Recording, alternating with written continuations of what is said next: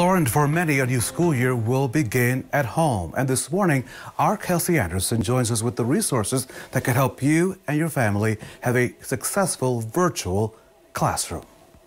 The Indianapolis Public Library has tons of resources for students, parents, and teachers to utilize during virtual learning. They have free books and tons of online materials that can help keep everyone engaged in learning.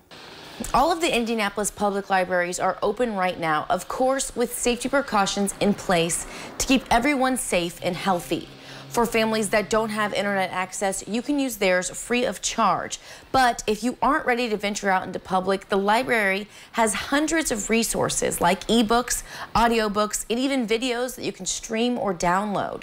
The good news is most kids who go to school in Marion County already have library cards to the Indianapolis Public Library. We've been working really hard to make sure that school children have library cards. We've been going school district by school district and have issued thousands of library cards. The library does also have a blog where you can get ideas on books, experiments, games, and links to help kids with their homework. I've linked a ton of the resources available to you over on the RTV6 News app, but some of those resources do require a library card. You can easily get that at indypl.org. I'm Kelsey Anderson, RTV6.